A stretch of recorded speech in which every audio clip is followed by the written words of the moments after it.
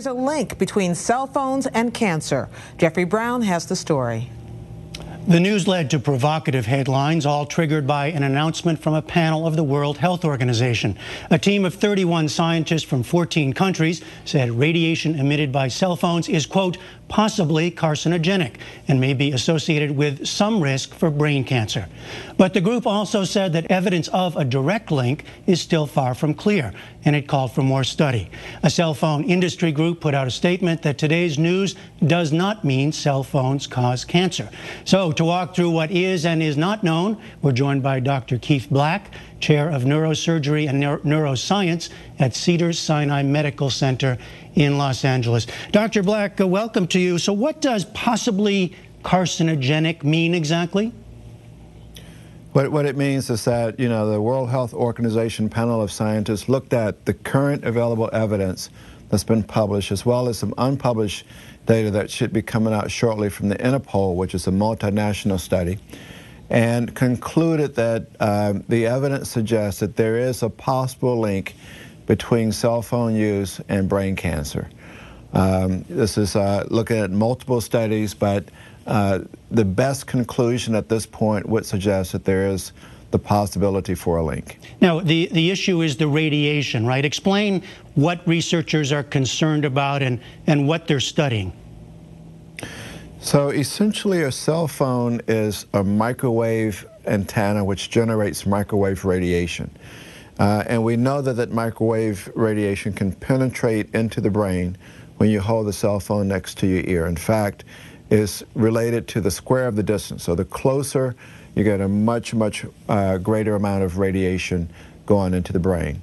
And that radiation energy, when it hits biological tissues, there is some concern that it may actually cause cells over a long-term time period to transform from normal cells into cancer cells. Well, to be clear now, this is a shift for the WHO, but as I said in the introduction, at the same time, researchers said that they have not found a direct link so far. So tell us, what is it that we don't know, and what makes this hard to make a direct link?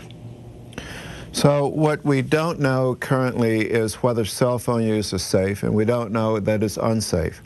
The problem that we have is that about half of the studies have shown that there's no correlation to brain cancer and cell phone use, and half of the studies that have been done have shown a correlation.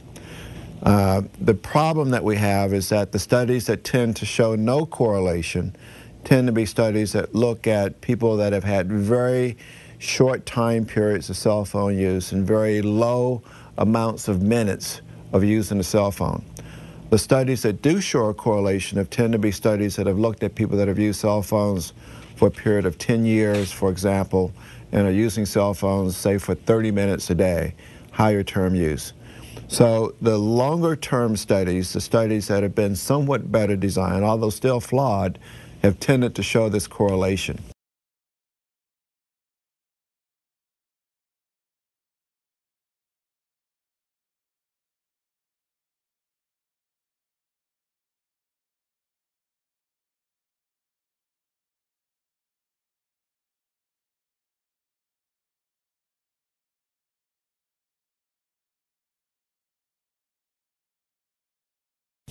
The problem we have is that we know that most environmental agents that cause cancer don't cause cancer after a month or a year or 2 years of exposure.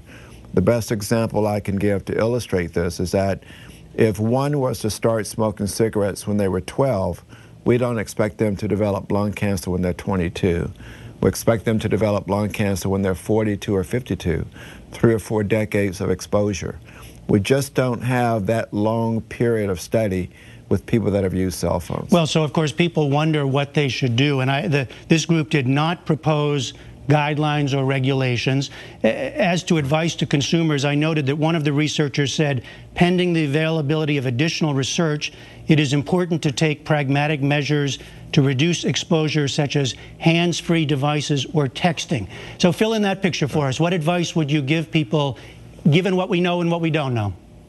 So, the best thing is to be informed. I think the best thing for consumers and the best thing about the WHO statement is that at least consumers can be aware that there is a potential risk, and therefore they can begin to sort of take measures to use the cell phone more safely. Even if you read the insert in the cell phone, it'll tell you to hold the cell phone, you know, an inch or so away from your ear so that the radiation doesn't go directly into the brain. Best to use an earpiece, best to use it on speaker mode, best to use text. If you're driving, best to use hands-free, and not to put the cell phone, you know, right adjacent to your brain.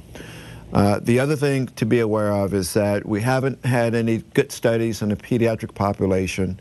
A child's skull is much thinner, the scab is much thinner, and the amount of radiation that goes into the pediatric brain is much higher than in the adult.